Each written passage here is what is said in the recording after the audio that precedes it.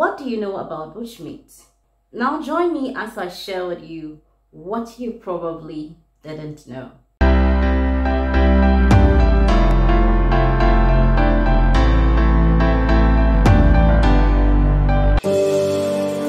Thanks for joining. If this is your first time, you are welcome. My name is Louisa, and if you haven't subscribed to my channel yet, please do. So in this video, I'm going to talk about bushmeat consumption, trade, and regulations in Ghana. Bushmeat is a catch-all name for meat from wild animals or wildlife, and it is also referred to as game. Now let me talk first about bushmeat consumption. Bushmeat is a valuable source of protein to millions of people across the developing world. It is said to contribute about 40 to 60% of protein to the diet of households in rural Africa. Some people consume bushmeat because it is lean meat. In Ghana, species of wild animals consumed as bushmeat include bushback, known in the Akan language as wansane; Maxwell duiker, known in the Akan language as otri; royal antelope, known in the Akan language as adowa; grasscutter, also known in the local language as akrantie; there's cane rat, brush-tailed porcupine, and striped ground squirrel. Bushmeat is consumed by both rural and urban dwellers. It is important to note that the species of bushmeat consumed in one community may be tabooed in another. Also, bushmeat species consumed in the southern part of Ghana may be different from what is consumed in the northern sector, and this is mainly because of what is available to them in their locality. In a study conducted in the southern part of Ghana, they found that the most preferred bushmeat species is the grasscutter.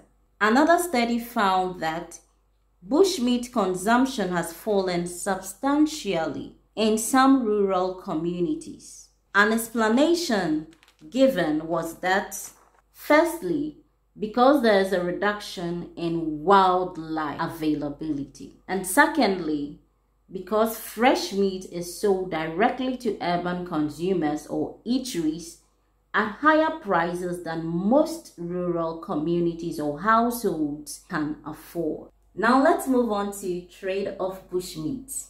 The bushmeat trade has a long history in Ghana. It serves as cash income to the actors in the commodity chain. It is estimated that the bushmeat industry in Ghana generates about 870 million cedis in revenue every year.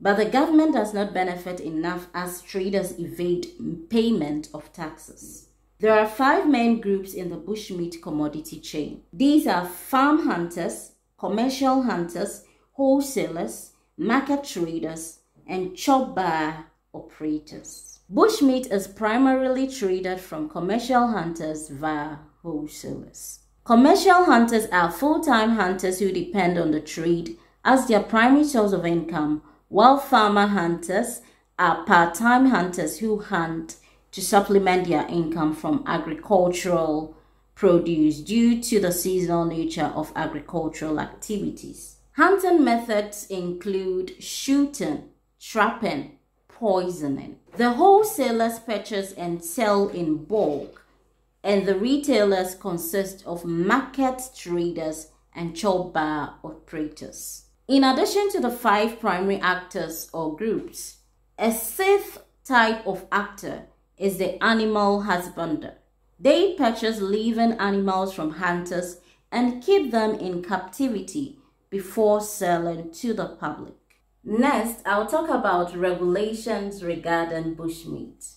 Legislative framework for wildlife in Ghana include the Wildlife Animal Reservation Act 43 of 1961, Wildlife Reserve Regulation of 1971, that is LI 710, Wildlife Conservation Regulation of 1971, LI 685. The major issues outlined in these regulations include restrictions on hunting and offenses, issuance of game licenses, export permit for game and trophies, other general issues. The regulation has since been further amended by LI 1284 of 1983, LI 1357 of 1988, and LI 1452 of 1989. Under the restrictions on hunting, certain animals are designated as wholly protected, for which their hunting, capture, or destruction at any time are prohibited. Also prohibited is the hunting at any time of animal or adult accompanied by young. Hunters are required to obtain a hunting license for specific species, while a permit is also needed to export animals out of the country. As part of the restrictions on hunting, an annual close season covering a period of 1st August to 1st December of every year is imposed, for which no person is allowed during the period to hunt, capture, or destroy any wild animal except certain species. The purpose of the annual close season is to protect animals and those that are nursing their young during the period. The 4-month period is to enable most of the pregnant and lactating mothers, especially the large animals, wean their young before 1st December of every year. This is to ensure that the offspring of such animals will be capable of escaping from all possible threats to their survival. The use of traps by hunters is illegal. However, some researchers have reported trap hunting by hunters. On 20th July 2020, a new law, that is the Meat Inspection Regulation, came into force. Meat referred to in this regulation include bushmeat. The regulation included bushmeat because an earlier research had shown that most game were poisoned. The research found that about 65 to 75% of bushmeat were poisoned. The hunters poisoned the animals before they used sticks to hit them to give the carcasses some semblance of being hunted. Finally, I'll talk about some conservation, livelihood, and health concerns. Hunting for bushmeat is considered one of the most immediate threats to African wildlife. Conservationists are concerned about the unsustainable large-scale exploitation hunting, particularly slower breeding species or vulnerable species with low reproductive rates. Now, if action is not taken, such species could become locally extinct because they are not able to cope with heavy exploitation.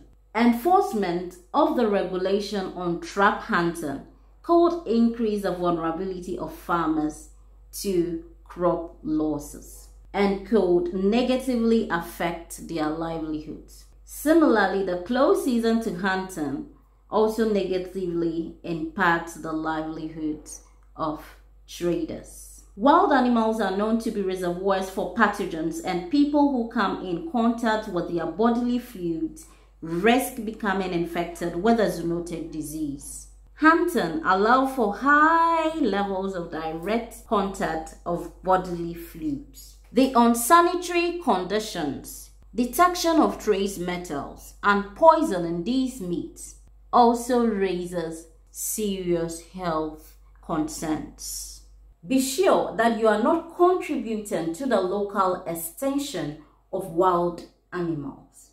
Also, to authenticate that the meat you buy is wholesome and fit for consumption, make sure you ask the trader for a permit from a veterinary inspector. Share with me in the comment section what you know about this topic. And don't forget to like this video, share, and subscribe for more content.